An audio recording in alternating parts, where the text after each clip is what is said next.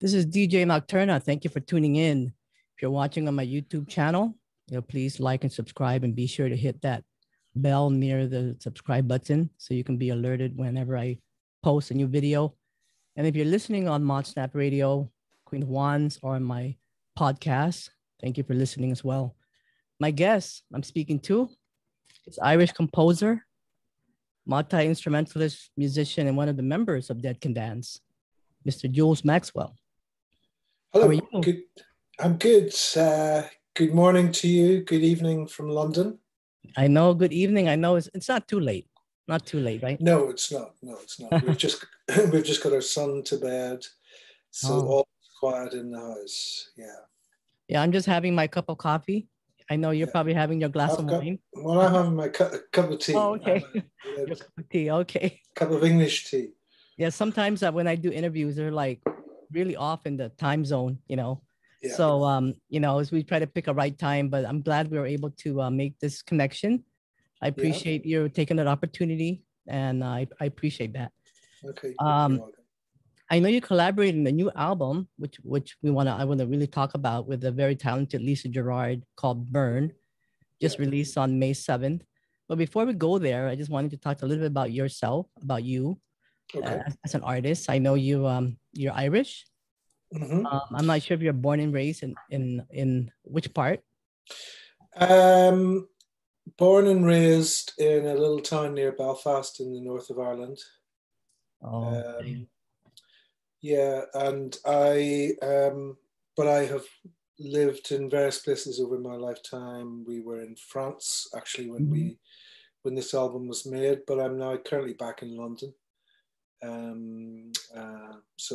But originally from Ireland, yeah. I know you studied political science. I was reading about that. Yeah. So different from music. And I know you have you have an interest in drama.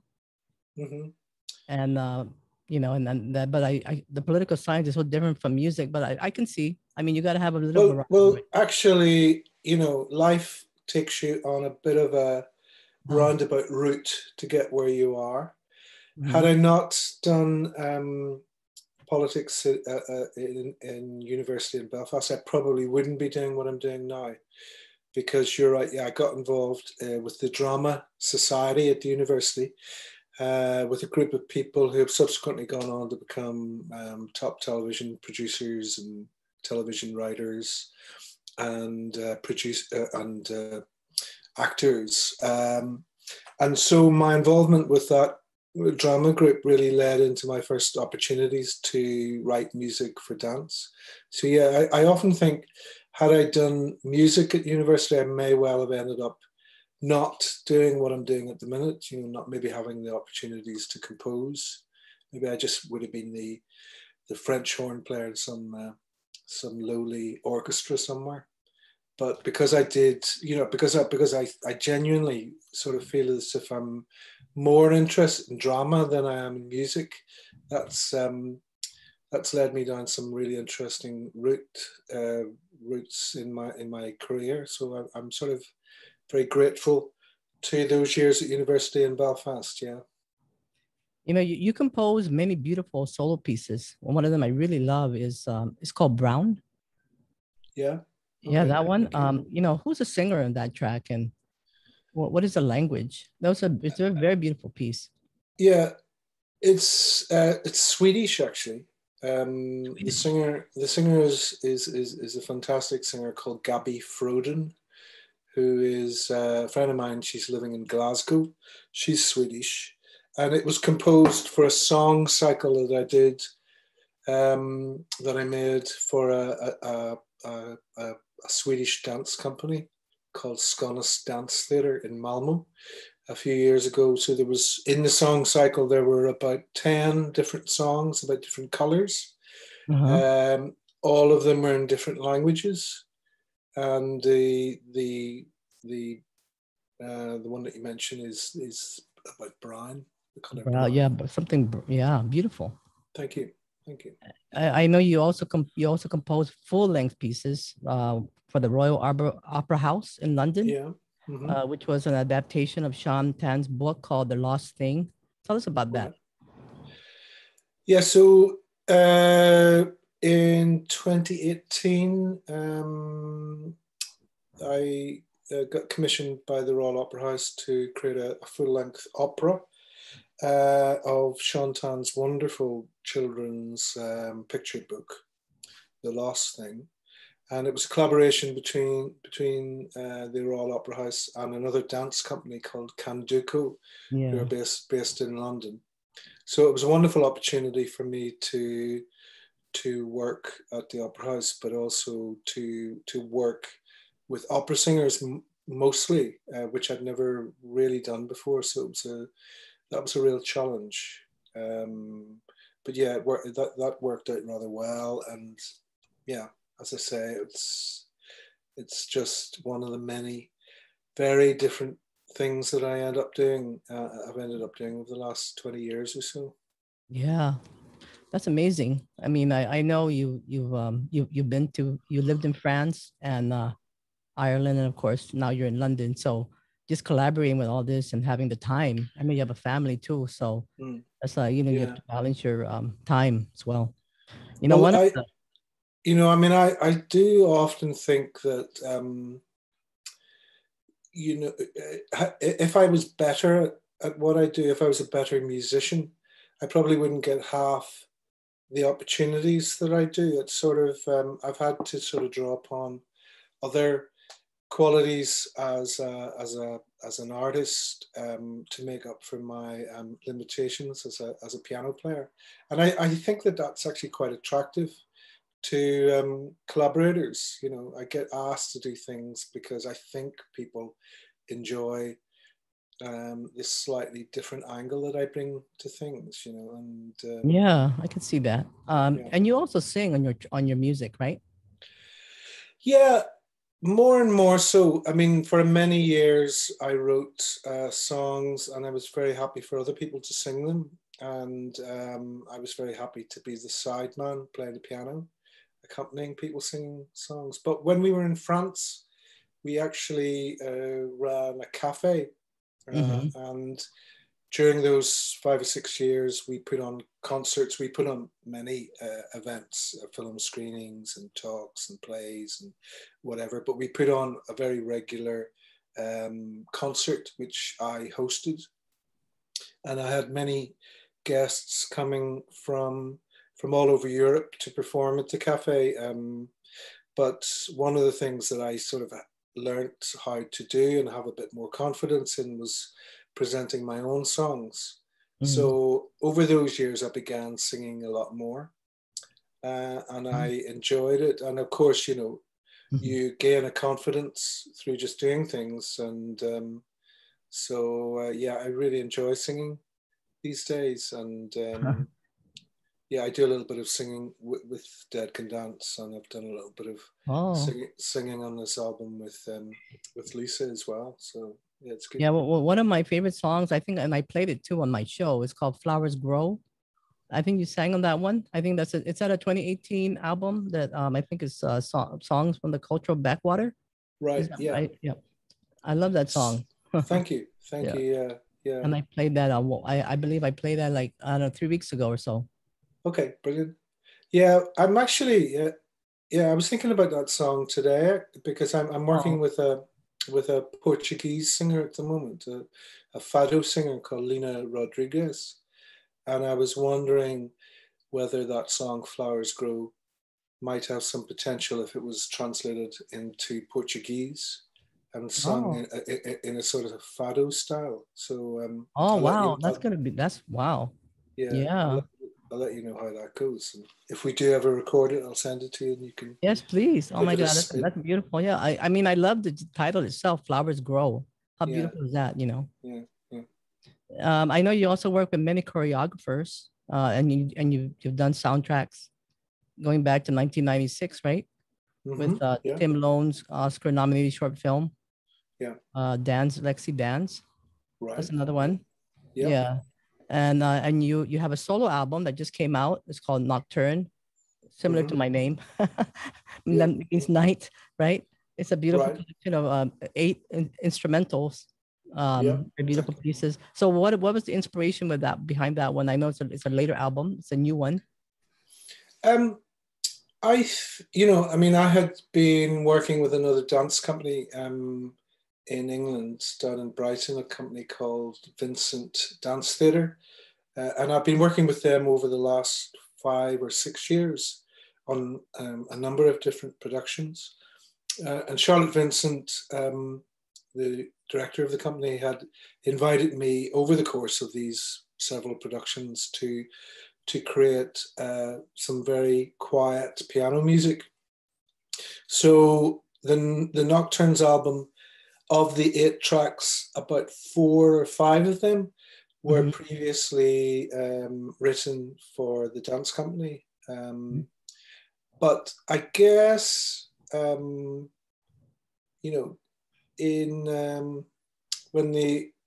when the pandemic hit and a lot of my work dried up, and I was meant to be going on the road with Dead Can Dance, and that all fell through, I thought this was a perfect opportunity to get this collection of instrumental pieces together.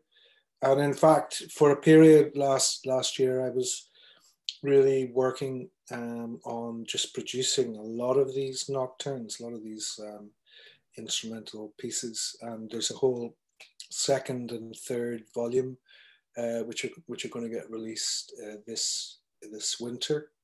So yeah, I'm hoping also to take that out live, just as a live performance, just me on my own. So were they all written while you're in England? Yeah. Yeah, so they've all been written in England. As I say, 5 of them were written over the course of 5 years. The other 3 were written quite quickly, and then last summer I produced another 20 nocturnes. So it felt like a very rich seam for me to be mining at that time, when people were running around not knowing what to do. It sort of felt like this was something I could quietly get on with. They feel quite painterly in composition, and I sort of felt as if I could get into my studio and just produce another one of these quite fluently during that whole period. So it was quite therapeutic for me to work on these things as well. Yeah, I know 2020 has been like a crazy time for everybody, but you also produced a Christmas album too, right? In the late 2020. Well, I have a Christmas song. Song is called called Christmas. Christmas Has Done Nothing Wrong. Yeah. And I have a couple of songs which come around perennially. There's this Christmas song which has been, I wrote it many years ago, but Christmas comes along, so every year it gets sort of pushed out.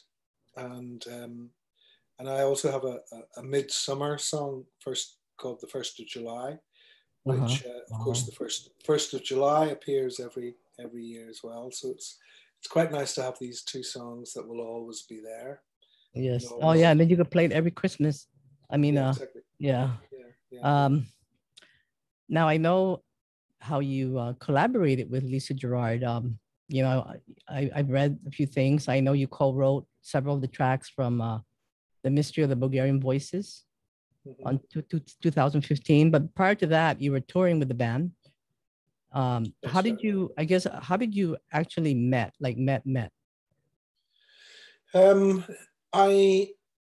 Before I toured with Dead Can Dance, I toured with Brendan Perry, who is Lisa's partner in the band.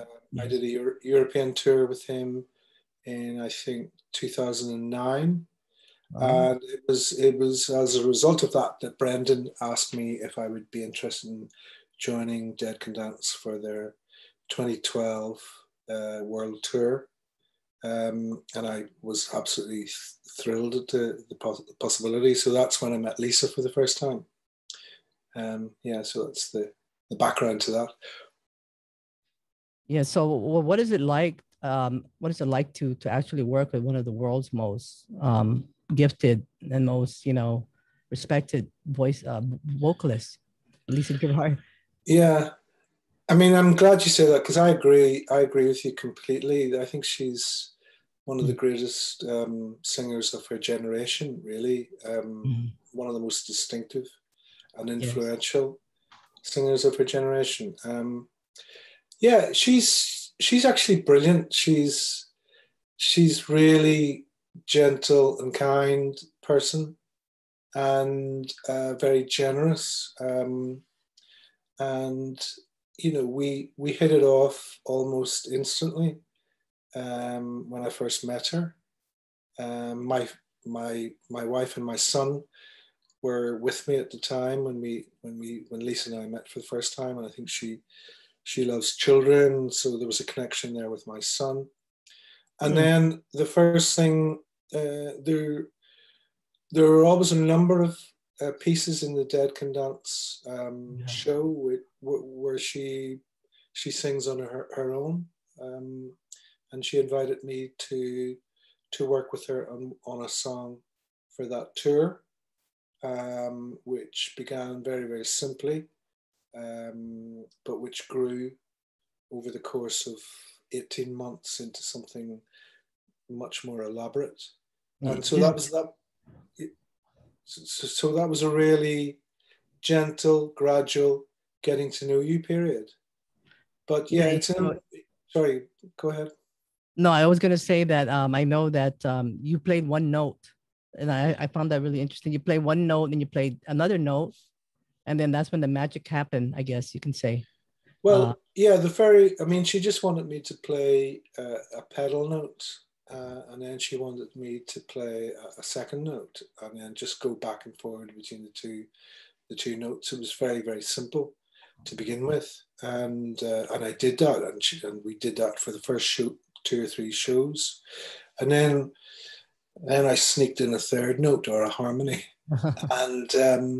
and she liked that, and very, very slowly the piece evolved into something that really, you know, there's a fantastic recording of it from the Royal Albert Hall in London, which is, you know, it's just an amazing, quite big piece of work, but it sort of grew very, very, very gradually and naturally over that period. I mean, she's an amazing. Her voice is an amazing instrument to work with. Yeah, very. And it, you know, it is an instrument because she doesn't use words which are translatable. Yeah.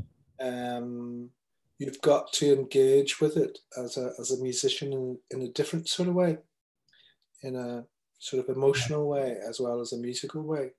And she's not afraid to sort of, you know, singing is so important to her. It's not just it's not just a pastime. It's an emotional commitment. So, you know, if you're accompanying somebody for whom music is so important, you've got to really step up to the plate and meet them there. So it's a very inspirational. She definitely has her own language. Yeah. That people resonate with. I mean, they completely understand it, and they tune in. I really like how you describe working with her. I don't know how you put it in words, but you said something about a wild horse, which I found really, and she loved it. Yeah. Yeah. I think you said something like working with a wild horse, in order to unleash the power, you need to communicate with the animal. Yeah, you do need to. I mean, I actually don't really know. I haven't really done.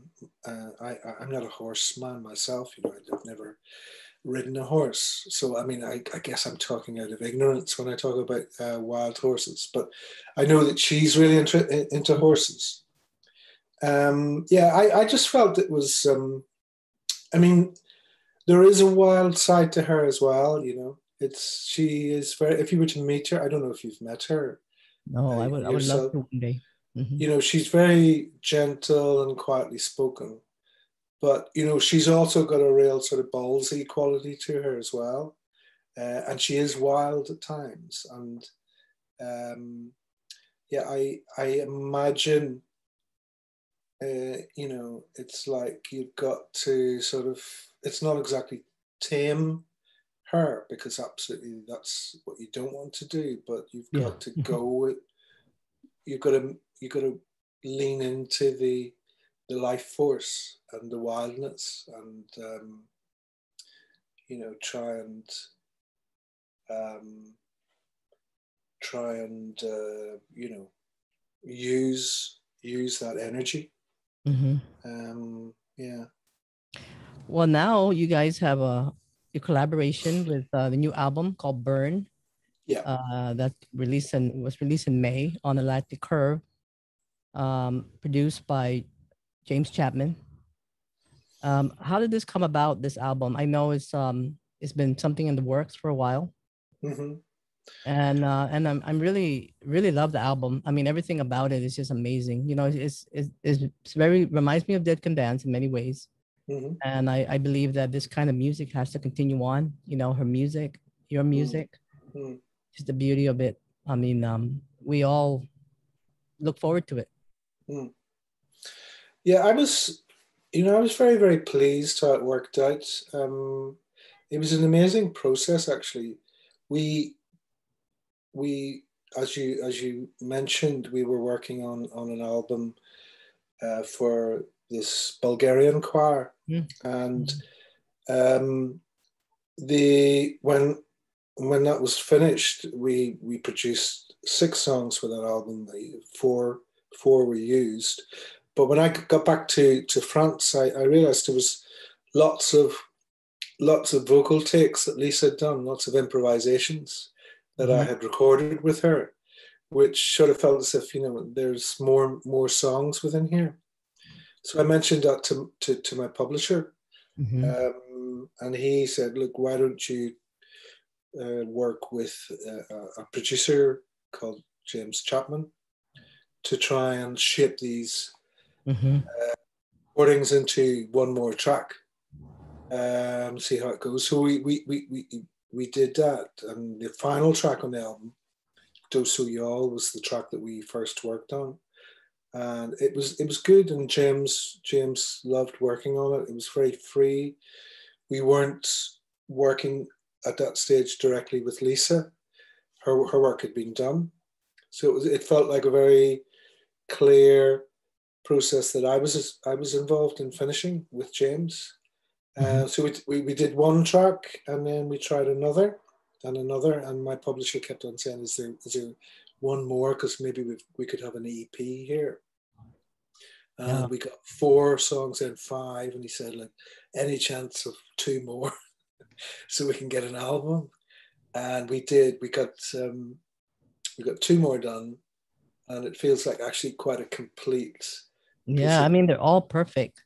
Yeah, I mean, yeah, they all came out just right. You know, like not one is like okay. I mean, they're all like super okay. You yeah, know, yeah. so- and you had 7 commissioned films, right? That went that coincided with this release as well. Yeah, yeah. Well, again, that was one of the joys of quite a long gestation period. The record was actually finished and ready to go 2 or 3 years ago, and we had a record deal in California, actually, which fell through, and because of that, we had more time.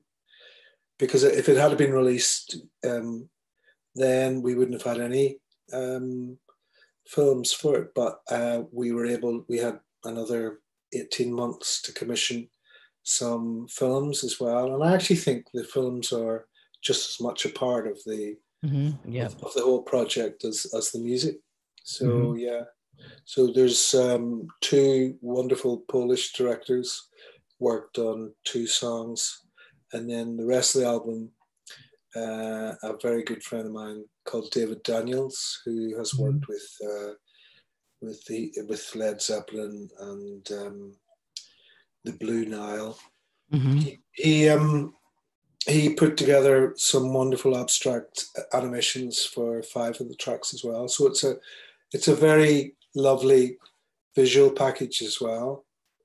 And if we ever do perform it live, which I think Lisa is quite keen to do, we'll have we'll have an opportunity to show those films as well. Oh, that's wonderful. Um, do you ever plan to like put us to do a song, one of the songs in Burn in the Dead Can Dance tour? No, I think it's quite separate. I mean, a lot of Lisa's solo projects, side projects, Yeah. have remained quite separate. Brendan Perry is he's the musical director of Dead Can Dance, and the work that they produce live is really, for the most part, work that he and Lisa have worked on together. So I always realized that was the case. Yeah. So yeah, we go back on Dead Can Dance, go back on the road in the US October, in yeah. October. And Yeah. at that stage, I will just become the keyboard player in the shadows behind both of them, and I'm quite happy to do that. So that's fine. Yeah, that's pretty soon. So Yeah. of the songs on the Burn album, which song you think resonates the most with you? I mean, I think all of them are really good, but I know there's I mean, yeah, it's kind of hard to Yeah. say, actually. Yeah. The song Noya Len, I love. There are very clear visual pictures come into my mind during that song. There always have been. There's another track called Orion. Yes. Beautiful. Which I remember listening to James's version of it. He sent it to me, and I was walking through London, listening to it for the very first time. And what I love about that track is the build in it. It begins very, very quietly and modestly, but then grows into something that's really quite gigantic by the end. So I guess those would be my two standout tracks on the album. Yeah, the music of Dead Can Dance and this particular Burn album, the album itself is, has a lot of, it takes you back in time, like most of Dead Can Dance music. Do you consider yourself spiritual? Yeah, I mean, I have a spiritual like soul. You believe in soulmates, past lives? No, not really, not specifically. But I do have a very clear sense of the spirit that I connect with personally, and I know Lisa does as well. And we have a connection. Oh yeah, definitely. Through that sort of side of our beings, which I think communicates really clearly when we can channel it. And I love the cover of the album as well. What is the picture on that album? I just want to make sure, it's a picture. You can so it's a picture of an elephant. Elephant, yeah, okay. Is there significance to the picture, to the album?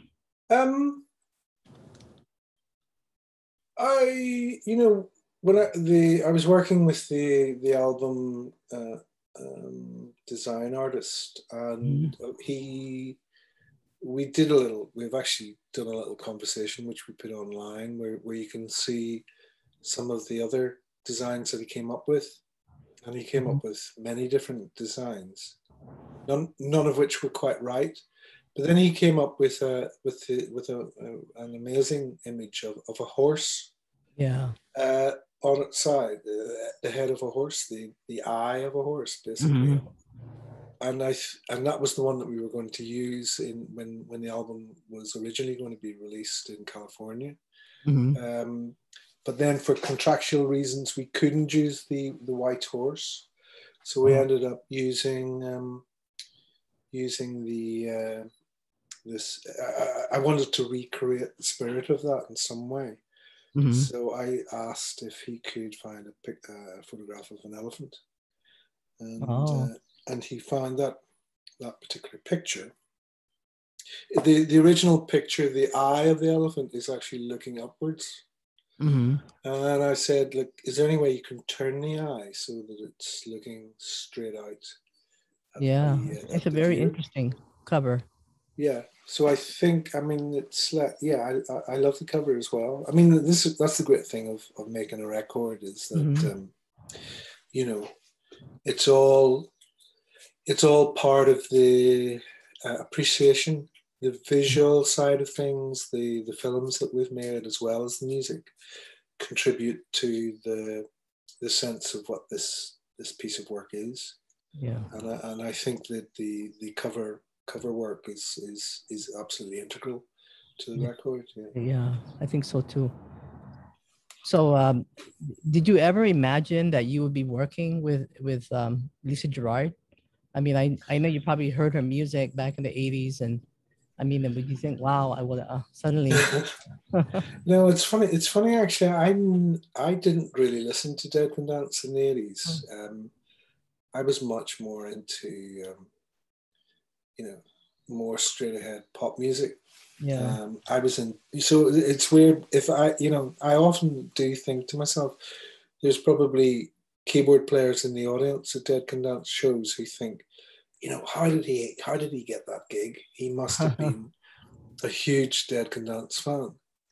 I would give my right arm to be playing with them, but I didn't listen to the music. I just fell into it. Mhm. And I probably have the same feelings when I see Stevie Wonder play. I'm thinking, like, if only I could play keyboards with Stevie Wonder. Mhm. And yet his keyboard player probably has just fallen into that gig in the same way as I've fallen into this one. Yeah, it's funny how life unravels over time. I know that that can dance will be touring in October. Do you have any plans with to make another album with Lisa, maybe down the road, or another project? No, we don't really. I mean, this one has been such a joy. Yeah. You know, if we do perform live, which we'd love to do, perhaps something will come from that. Because I think if we do perform live, the album, it'll be taking the album as a starting point and expanding on it. So inevitably, if we perform it live, it'll become something different musically. So that might lead into another record. But at the moment, no, there's no plans to do a second album. Well, And in you never. fact, Yeah, you never know. You might play live in Hawaii. yeah, I've never been to Oh Hawaii, yeah. so Yeah. I would love to. Yeah, is there Yeah. a big following for Dead Can Dance in Oh Hawaii? yes. Yes. I'm one of them. Yeah. Right. Yeah. Yeah. Well, Yeah. it'd be great Totally. if we could. I don't know if the band's ever played over there, but No, they never. I wish. Yeah. well, I'll mention it to them, and maybe we can get over there at some stage. Yeah. Yeah. Yeah. I mean, I can see the venue too. Right. It will be the theater will be a perfect venue for this kind of music. Where Okay. you can hear the acoustics and everything else. Yeah. Do you have a favorite song of Dead Can Dance, or a favorite album that you like to play? Um, Spirit Chaser, I Oh, love. I love that album. That's one of Yeah. my favorite albums of all, I think. Yeah. Yeah. And I mean, yeah. I also like a lot of the really early stuff Mm-hmm. on the Yeah. first album. Yep. Um, yeah, which is a bit more thrashy. Um, yeah, it was one of the great things of playing with Brandon, doing his solo tour. Is his solo shows tend to showcase some of the early stuff, which is a bit more rock and roll. Yeah. And currently in the Dead Can Dance shows, Brennan plays bouzouki and percussion, but on his in his solo shows he plays electric guitar, and he really rocks out on his solo shows. So I always enjoyed those early albums as well because of that. Yeah, me too. I love this particular song called "The Lotus Eaters." Yeah, yeah, That's great. such a beautiful song. Yeah, and of course, Yeah, Kantara, "Summoning of the Muse," all favorites. yeah, yeah, But big shout out to Shauna before I forget to mention. Shameless Promotions PR. Always big help yeah, yeah, and everything she do. absolutely. She's doing amazingly well. And um, just promoting all those talented musicians like yourself. Yeah, Uh, I'm looking forward to your tour. I hope I can go. I'm trying to work it out with things here. You're gonna be on the tour with them, right? With the band? yeah, Oh, yeah. okay. Yeah, I think the tickets are sold out in most places. I think if not all sold out.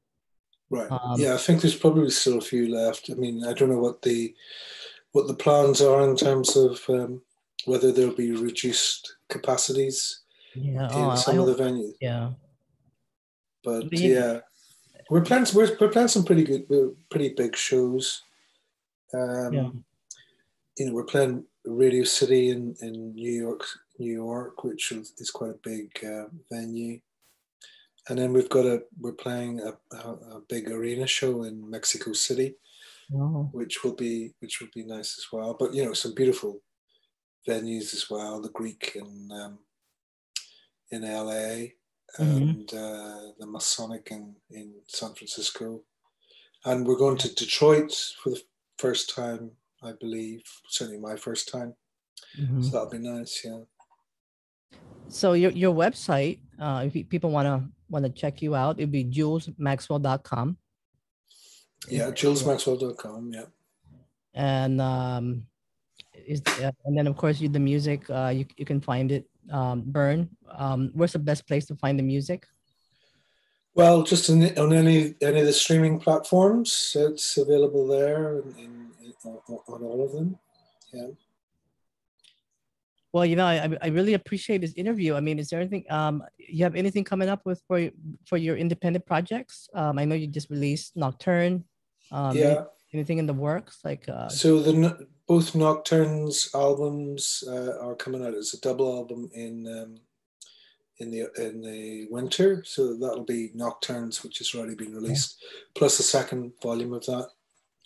I'm working with the Lina Rodriguez in Lisbon, Portugal, which is just a brilliant project to be working on some Portuguese songs.